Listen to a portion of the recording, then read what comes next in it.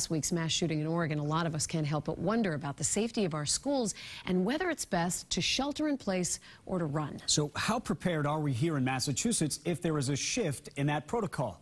Our Beth Germano has the story, all new at 5:30. Officer Rachel Mead is now patrolling the halls in the Groton School District, and students have noticed. The first couple of days, they were like, why are you here?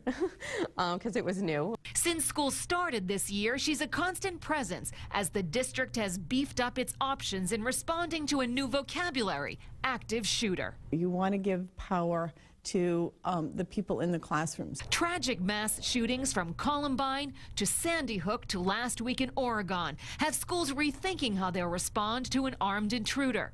It's a departure from the traditional school lockdown, which is keeping the kids in the classroom and simply locking the door. We've really taught our kids, you know, it's okay to evacuate and run and hide in the woods and things like that. So if, God forbid, something happened, they would know what to do. There's better marking of locations around the school should running become an option. This video shows how drills have been carried out at other school districts under a program called ALICE: Alert, Lockdown, Inform, Counter, Evacuate. It's not just sitting there and waiting, it's reacting. It's listening to what's going on. Some parents believe it makes the students less afraid. I think it does make the kids feel a little more comfortable if they feel they have a plan, they feel the teachers know what to do. And in a small town, they are prepared just in case. In Groton, Beth Germano, WBZ News.